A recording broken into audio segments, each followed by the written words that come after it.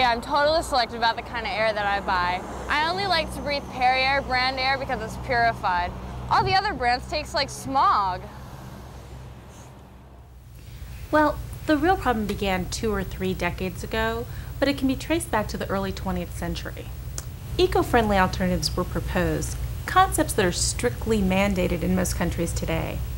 During that time, though, people were reluctant to modify their lifestyles. It didn't have much of an effect. Looking back, it's ironic that at the same period of time, bottled water became a booming trend. Pollution in the water was unappetizing to drink, and soon bottled water was selling for $30 to $40 a bottle, twice or 3 times the cost of alcohol.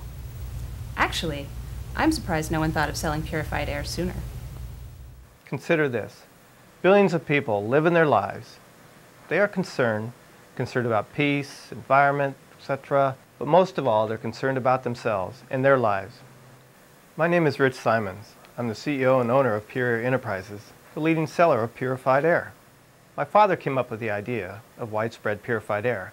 He was a physician studying the effects of pollution at the time. Shortly after founding Pure Air, he died of lung cancer, his final testament of the dangers hidden in the air. While his idea was great, he failed to see the opportunity. Cheap, pure air.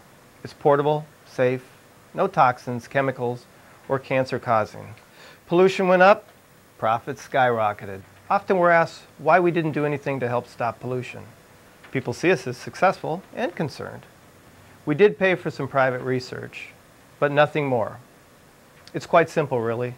Once people stop believing in the threat, our profits would drop steeply. The environment is important to us here at Pure Air. I will make that clear. But then, in the end, it's all about the profits, isn't it?